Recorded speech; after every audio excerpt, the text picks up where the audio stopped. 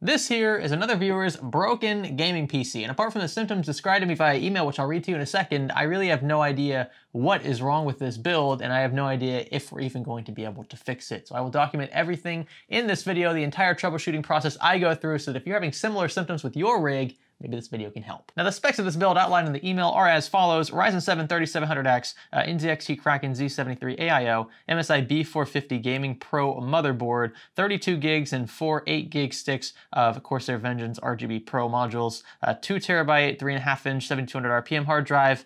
We have an SX 8200 Pro 512 gig NVMe, an RTX 2070 8 gig, and then the Thermaltake View 31 is the case. And of course, we can't forget the EVGA G1 Plus 650 watt 80 plus gold fully modular power supply down here. Now the symptoms, I'm going to read verbatim what he says in the email. Started happening after I cleaned the computer and put it back together. I connected the power supply and it runs for about a second and then shuts off. That continues to repeat until I turn off the power supply. I also replaced the previous Prism cooler with the NZXT Z73, but even after installing the old cooler, it continued to shut off. So right off the bat, I'm feeling there's some sort of miswiring going on. Usually if a build is turning on and then immediately turning back off, there's some sort of power-related issue there. If the graphics card was dead, the system wouldn't just cut itself off. We saw that in one of the previous videos. That's not to say that it's impossible that it won't happen, but more than likely, if you have a system turn on and then immediately off again, there's some sort of surge protection in place, or maybe you have a short, or maybe there's just a component that's completely neglected, it's not getting power at all. The system sees that immediately and decides to turn itself back off to save itself from any further damage. So let's see if we can't figure this one out. Stay with me. The Patriot Viper VP4300 is a blazing fast Gen 4 NVMe SSD with a cutting-edge controller and DDR4 DRAM cache with tight timings. Reads and writes peg well over 6,000 megabytes per second, and included swappable heat shields ensure compatibility and ultra-portable solutions. Enjoy a 5-year warranty with either 1 or 2 terabyte capacities, and you can learn more about them by clicking the link below.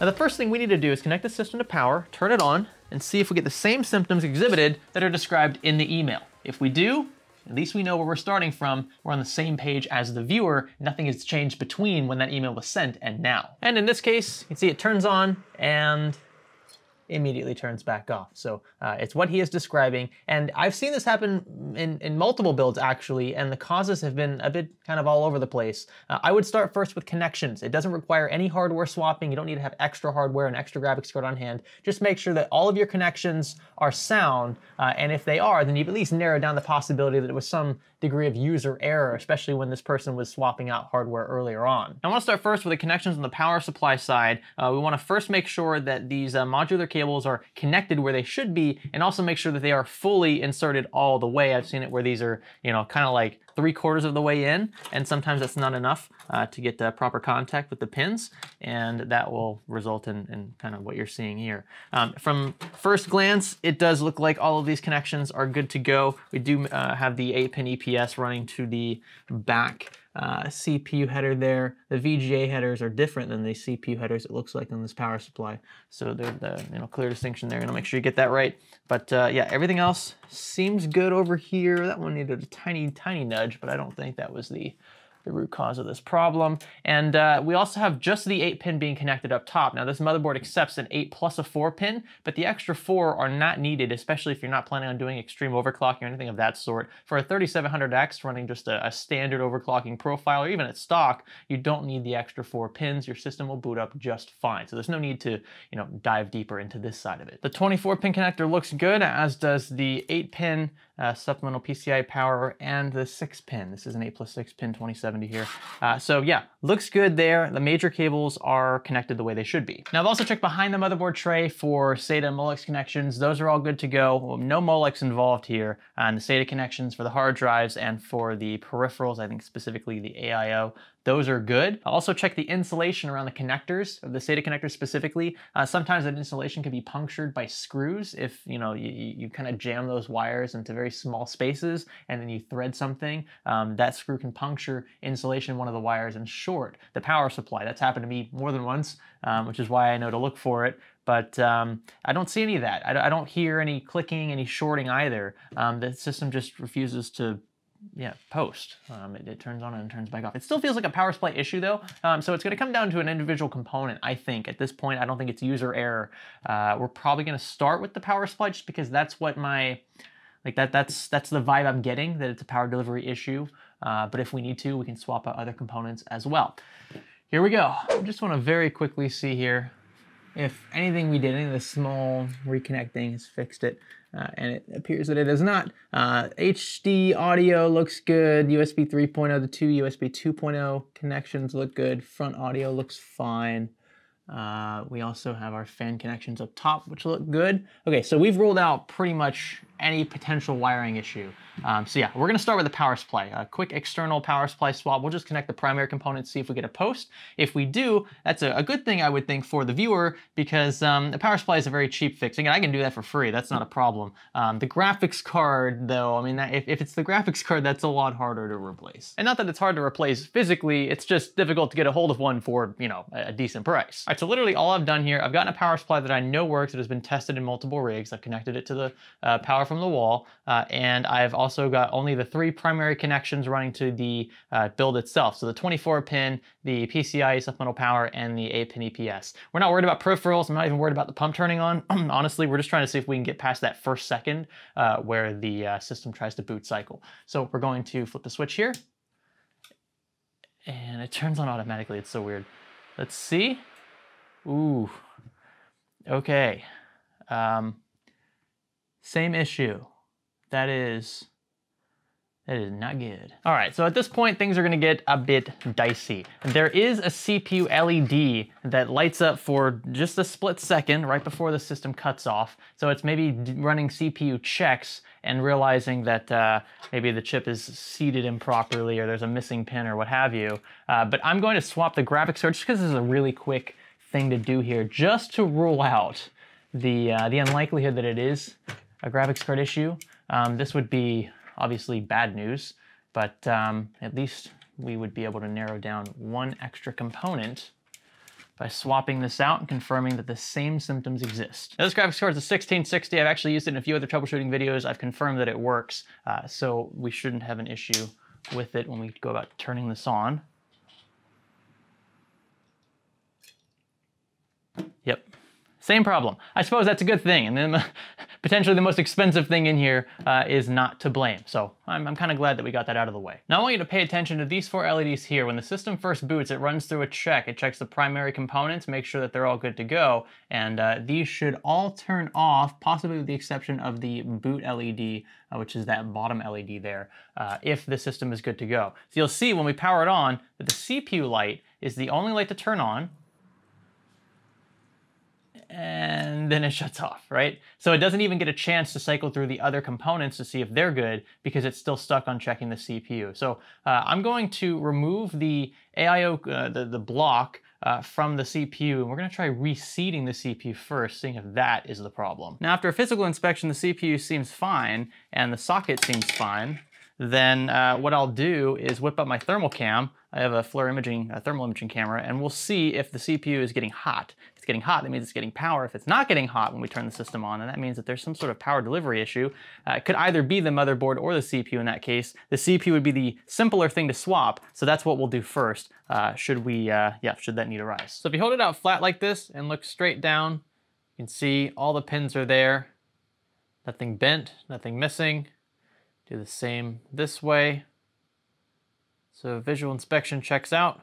It's a good looking chip. The socket looks fine as well, though I will take my electric duster to it and clear any debris that might be in there.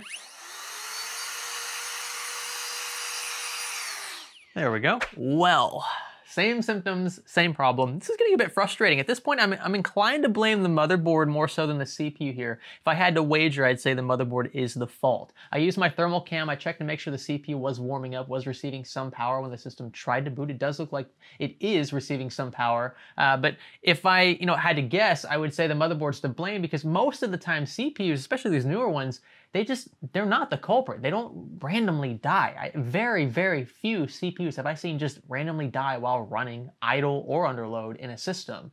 So that's why I'm thinking it's the motherboard, because at this point we've narrowed it down to one of the three things in the platform. It could be RAM. If it's RAM, I'm gonna look really stupid because that was a really simple swap. I honestly should have done that a bit earlier just because it does take only about 5 or 6 seconds to kind of play around with the different slot configurations. I also have other RAM kits I can test as well.